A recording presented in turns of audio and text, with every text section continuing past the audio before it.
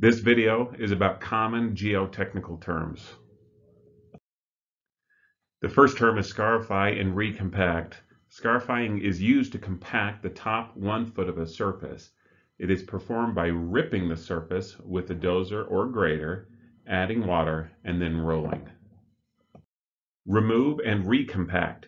This is performed by removing material from an area, putting the material back in lifts, adding water, and then rolling it to density.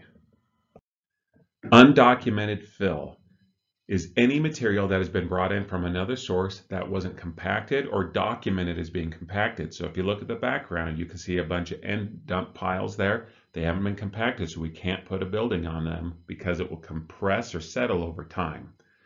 Uncompacted fill must be removed and recompacted or replaced with imported fills underneath a building before the building can be constructed.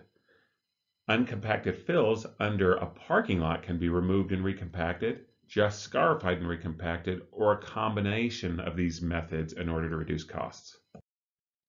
Pinholes. If you look at the background of this picture, you see little holes throughout the soil. It's any soil that has pinholes, has small skinny holes throughout the soil, and it reacts. The material reacts similar to undocumented fill, and it compresses when a load's placed on it.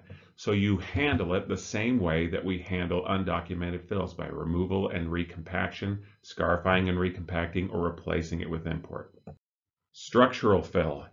Structural fill is any soil approved by the geotechnical engineer that's been compacted to the required density and moisture content. This often gets confused with engineered fill. And we'll do a definition of engineered fill, but engineered fill and structural fill are not the same thing. Structural fill can be any soil that the geotechnical engineer approves to be used in a certain area.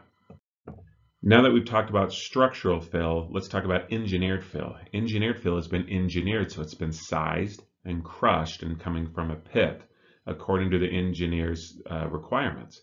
It's often referred to as 3" minus or E-fill, or sometimes even borrow.